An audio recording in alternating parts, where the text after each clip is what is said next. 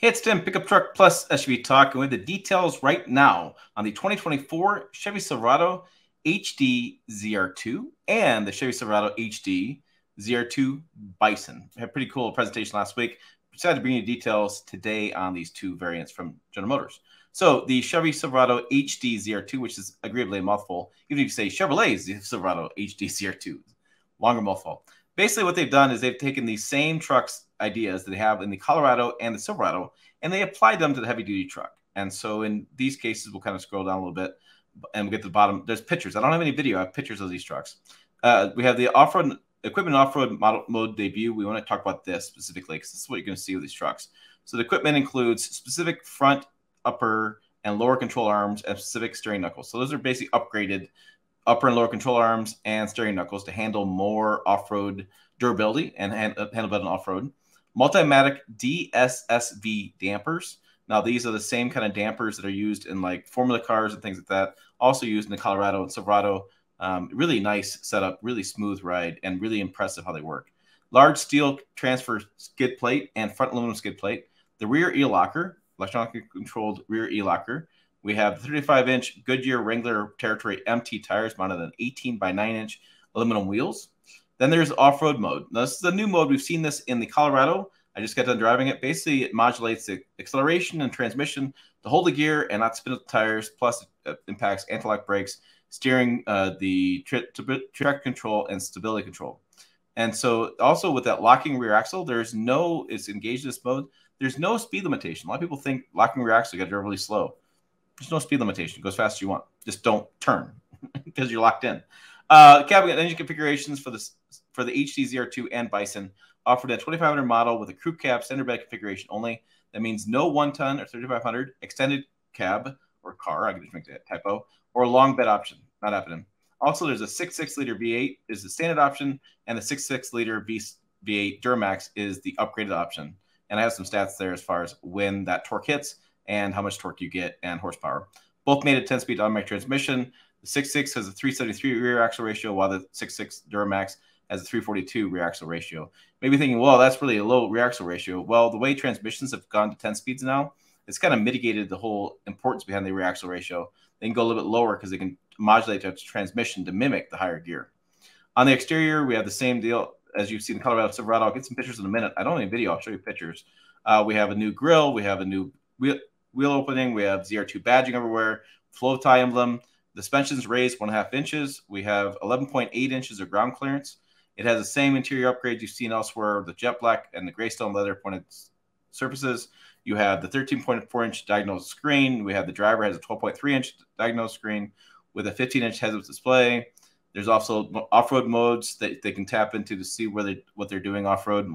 There's also this GM HD surround view camera, which basically creates a bird's eye view of the vehicle around you, which is really handy for avoiding some rocks, or if you need to put your wheel on a rock to get over a part in a trail, you can line it up just right. It allows you not to always have to have a spotter. You can just kind of do it yourself.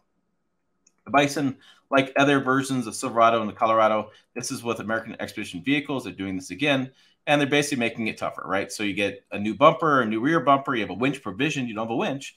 You have a bunch more steel body, stamped steel underbody, skid plate, steering rack, exhaust, and transfer case. And there's the Bison exterior logo is AEV logo on the front seat, head restraints. So you have more of this Bison kind of logo. The plan is to have these delivery production starting later this summer and Flint, and then pricing will announce closer to start of production. So let's get down to some photos.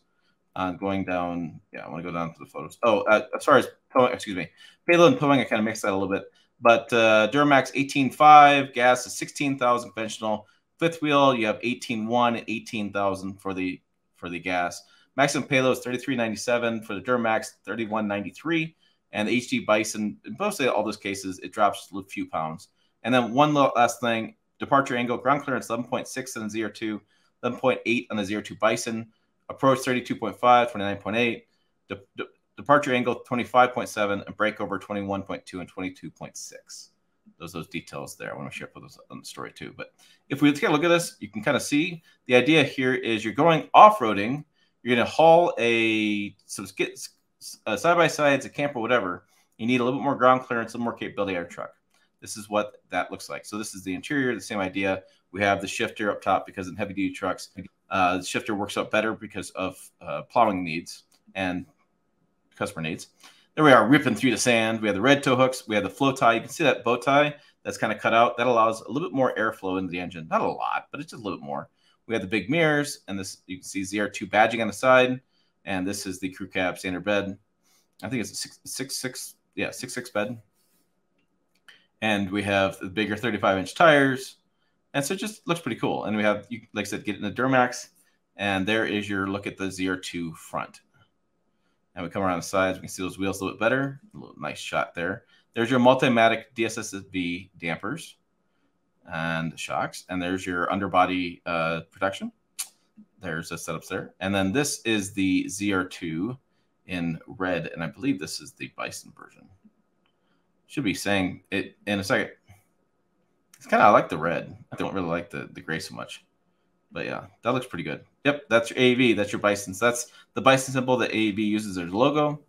We'll have it there. You have those same tires. And then there's your new bumper with those integrated recovery points. So instead of having the red toe hooks, a little different bumper, a little bit different shape, a little more departure angle, and a little bit, that's steel, stamped steel bumper. So it's pretty heavy duty material. And we can see the Bison there and the same on the back. So they got rid of the step in because they increased they wanted to make that bumper be stronger. So they kind of cased that in.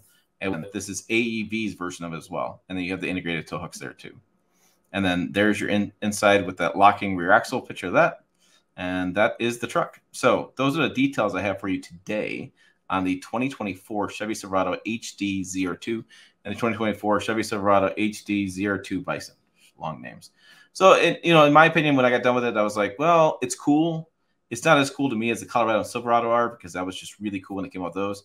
And I'm surprised that, they talked a lot about hot stamp boron steel in the Colorado and in the Silverado. I actually studied up on that material quite a bit. And then they sent the press release over and they said, we leave that line off. It doesn't exist. So apparently stamp steel is now the thing they're doing over at AAV.